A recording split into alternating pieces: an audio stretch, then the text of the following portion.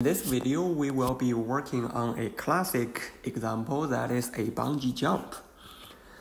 In the lecture, we have introduced the three forms of mechanical energy. So that is the kinetic energy, Ke, equals half mv squared. And the gravitational potential energy, Pe, equals to mgh. And the elastic potential energy of a spring, so we write it as U, it's gonna equals half kx squared. So K is the stiffness coefficient of the spring, and X is the deformation of the spring. It can be stretch and it can be compression. Okay?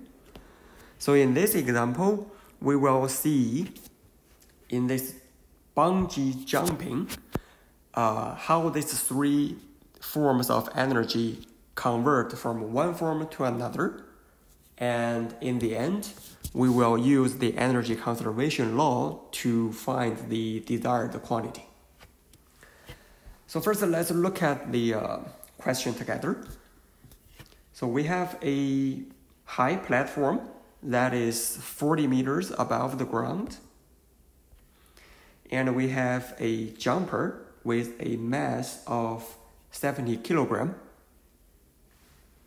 There is a bungee cord attached to the jumper's body, and the jumper gonna jump from the platform.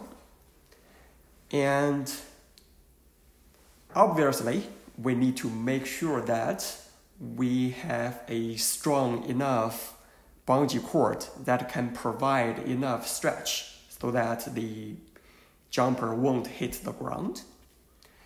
And here we need to keep that when the jumper arrives at the lowest height, he is still 10 meters, at least 10 meters above the ground.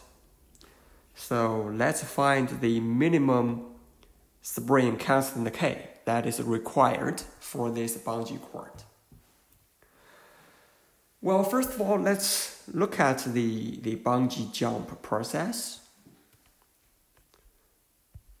So first of all, when the jumper leaves the platform, he gonna fall, and initially this is gonna be a free fall because initially the bungee cord is at rest, so it cannot provide any stretch. So in this process, the jumper is falling, so the gravitational potential energy is decreasing, and in the meantime, the kinetic energy is increasing, and the potential energy of the bungee cord remains zero before it is stretched. Okay? And when the jumper falls by a height of d, which is the original length of the bungee cord, after that, the jumper starts to stretch the bungee cord, right? So he will keep on falling and start to stretch the bungee cord. So in this process, of course,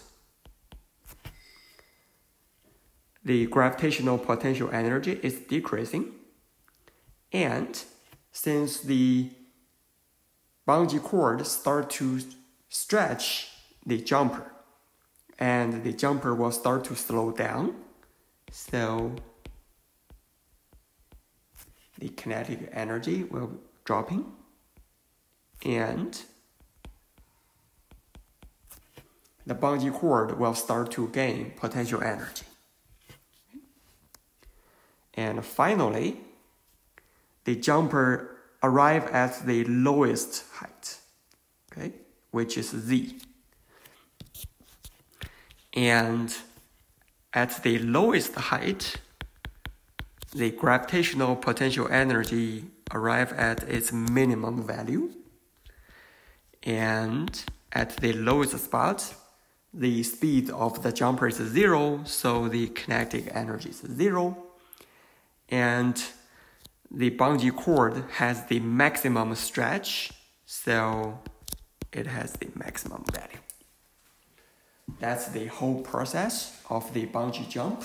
And we can see that in this process, there's 3 different forms of mechanical energy convert from one to another.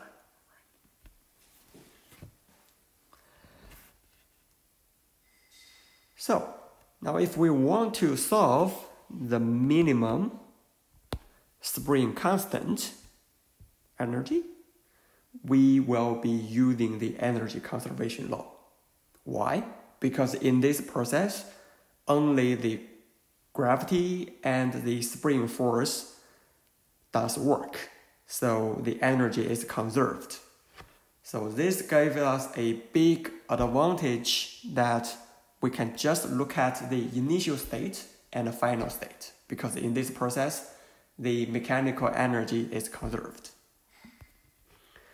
So let's look at the initial state and the final state. So here I put together a table to summarize the 3 forms of mechanical energy. So at the initial state, of course, the kinetic energy is 0 because the jumper is still at rest. And here to look at the gravitational potential energy, we need to define our reference point. So for simplicity, we just define the ground as our 0 gravitational potential energy.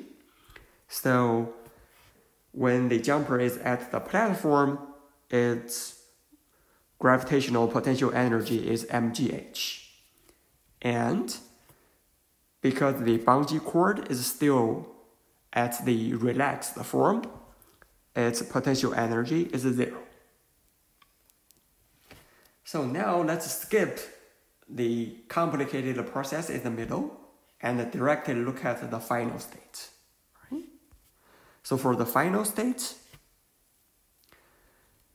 the speed here is 0, so the final kinetic energy is also 0. And at the lowest height, it is z above the ground, so the gravitational potential energy is mgz. And for the elastic potential energy, we need to calculate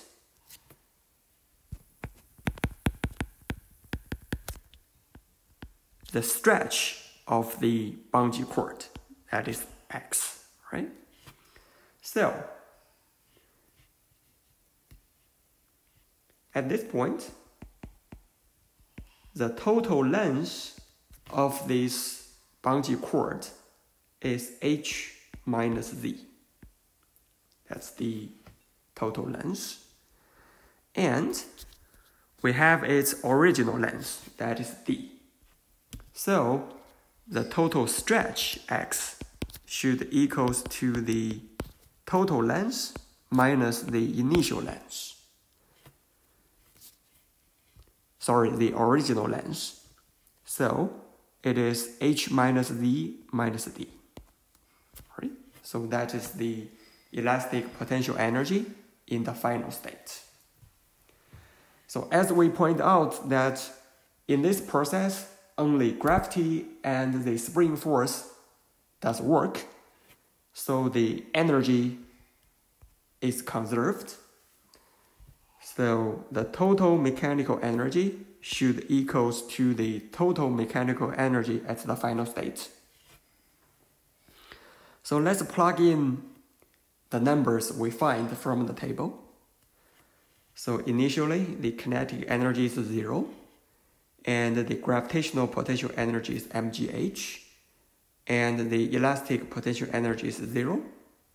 Well, in the final state, again, the kinetic energy is 0, the gravitational potential energy is mgz, and the elastic potential energy is half K times the stretch square, so which is H minus V minus D square. So this allows us to find the symbolic expression of K, and if we plug in the numbers, we will obtain the spring constant for this bungee cord in the unit of Newton per meter.